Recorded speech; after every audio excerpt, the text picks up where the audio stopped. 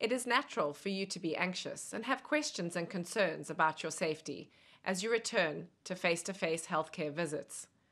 We want to reassure you that patient and staff safety is of utmost importance at Mayo Clinic. We have implemented patient and visitor screening prior to coming to and upon arrival at Mayo. We have a universal masking policy, enhanced cleaning of all of our lobbies, social distancing guidelines, and require staff to take their temperatures 2 times a day. I want to emphasize that our team is here to care for you in this challenging time. We're all in this together.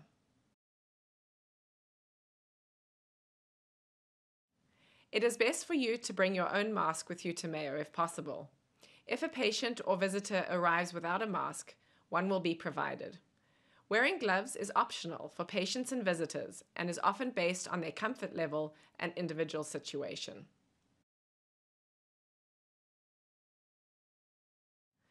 When patients are called to get their appointment scheduled, they will be asked screening questions and educated on our masking, social distancing, and visitor policies. 48 hours prior to the appointment, patients will be virtually checked in through a phone call, which includes screening questions and reminders on safety policies.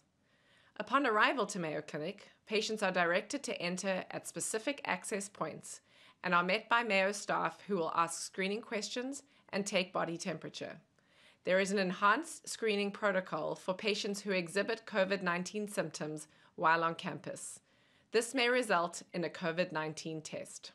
Some procedures and practice areas require COVID-19 testing prior to your appointment.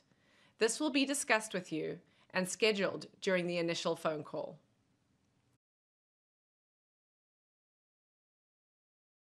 As a whole, Minnesota has had just over 28,000 positive cases to date.